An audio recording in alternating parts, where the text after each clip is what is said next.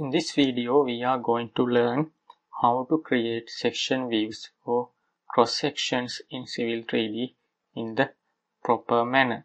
On my screen, I have a alignment and then I have a corridor, and I have created some sample lines in this corridor to create section views.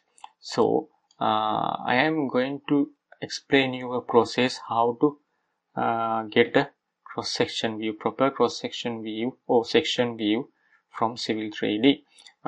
In this process, we are assuming that we are printing or plotting this section view in a A3 sheet, or in one A3 sheet we will plot one section view. So before that, we need to identify what is the sample line width, maximum sample line width here. To do that, I'll select a sample line, then go to group properties, and I will hover through these sample lines to check what is the maximum width here. Currently you can see the maximum width is, or maximum or minimum, we have constant width here. It is 10 meter for each side. So for both sides you have 20 meter offsets. So this is how you should do this work now to create section views in a proper manner. So I told you we are going to plot one section view in one A3 sheet. So then you need to identify what is the scale you have to use to do this work or to plot this section view. So to do that, I will going to create a polyline. The length of the polyline is, currently the length of the sample line is, so the total width of the sample line is 20 meters, 10 meter either side. So I will create a polyline which has a length of 30 meters. So I will turn on auto mode by pressing F8 key, then I will type 30 meter here, then press enter. So you will have, I have a 30 meter length polyline here. Then what I should do is, I will create a rectangle that has the parameters of a A3 sheet. So to do that, I go to this rectangle creation tool, then click here, then I click here where I will start the rectangle, then I go from dimension from here D, then my rectangle have A3 sheet parameters, that is 420 millimeters and 297 millimeters. So in meters it is 0.42, then 0.297. So I get this rectangle here. So I click here to get that one. Let us say when we are plotting our section view or cross section in here, we will have a 10 millimeter offset from each side of the edge of the paper. So to get this 10 millimeter offset, I will offset 0.01 or 10 millimeter to inside. Now this is where we plot the section view. Now what I do is, I select both of these and I will move this from this inside point, and I will turn off the object snap for the moment by pressing F8, or not object snap but the auto mode, and I will place this at the edge here. Then what I do is, I scale this one. I select both these rectangles, then press SC to go to scale. Then my base point is here, and I will increase the scale until I come somewhere close to here. Now you can see this scale is around 71. So if you can't see this one, you can turn on dynamic mode by pressing F12 on your keyboard. So it will turn on the dynamic mode. Now currently this scale is around 71. Usually you have 1:75 scale in this scale list. So I will type this scale as 75. So now this is the scale we need to have the section view to get one section view inside one A3 sheet. So now I am going to the section view creation, go to multiple views, create multiple views, then I just click next. Here you can see you have to set up a template, cross-section template or section view template. So first we have to create this template, 1:75 template here. So now I am going to tell you how to create that template. So I close this one, then I go here, then go to new, and from here I will create a template from metric with no template.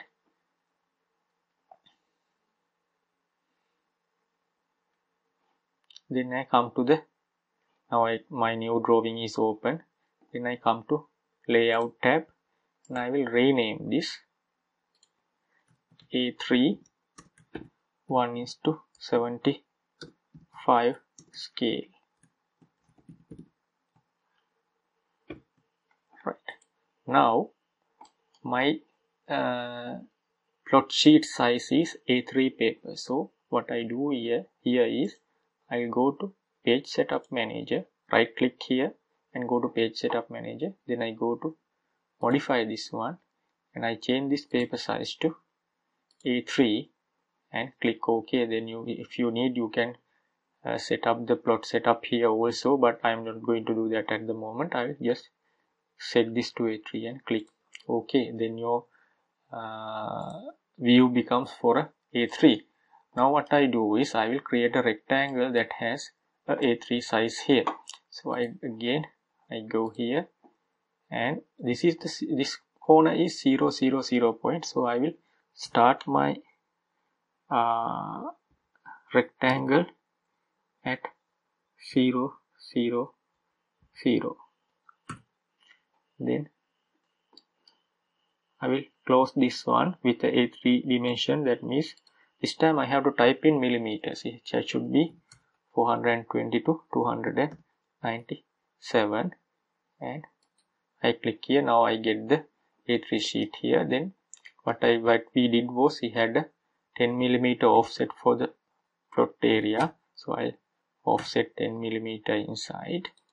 Now this is where we plot the section view, but to plot the section view we need to have a viewport. Currently we have one viewport here, so we have to place this viewport inside this plot area. So you can, if you like, you can set this viewport up to this whole area, but it's better to place it somewhere here.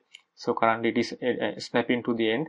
To get these edges, I will shift right click, while pressing shift key I will right click, then go to nearest.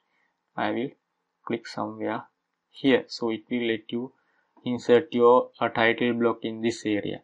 So now what we do is I'll select this viewport, then right click and go to properties, and I will set up my scale here. It is 1:75. Currently it is not here, so let us say we will go to 1:100. Instead of 75 I am going to 1:100. That is also okay, right? So now I have set my scale here. So then I lock this one, then I save this as a template file. So to do that, I go here and go to save as drawing template. So I will save it inside in PWT, go to plan production, let us say CS, let us say it is section 1:60, sorry 1:100 scale, and I click save here. And also I need to do some modification here. I change it as 1:100 scale here also. one thing I forgot was I have to set this viewport to section. So I select this viewport, then go to properties and select this as section. So now it is a section template. Right. Now I go to multiple section views, go to next, and from here and production I go to, now you can see my layout is here. I click OK, then I click next. Again I will accept these default parameters, and this one also I will accept the default one, automatic one, and I have the sample sources here, so I'm not going to change this anything. I directly go to create section views. It is asking where I need to place the section views. I will place it somewhere here. Now you can see my section views are correctly positioned inside this viewport. You can see here, if you need, you can modify the locations. On my Civil 3D video series, I have explained how to change this location in a viewport within Civil 3D in a separate video. You can watch that one. So this is how to properly create section views within a A3 sheet in this case, but if you need some other sheet size, you can adjust the parameters and make them visual inside in your sheet area. So if you need 2 sections inside a sheet area, you have to calculate how to get that parameters. It is same as I did for it is the same way I did for scaling for one sheet. You have to scale it for 2 sheets. So that is how to properly create cross sections, because if you don't create this properly, sometimes you will end up with all the section views inside one viewport or something like that. You are facing those kind of problems. But if you go with this way, you will not finding any difficulties when creating section views. In this way, it is also very easy to plot the section views as well. So that is how to properly create section views using section sheets, using multiple section view creation in Civil 3D.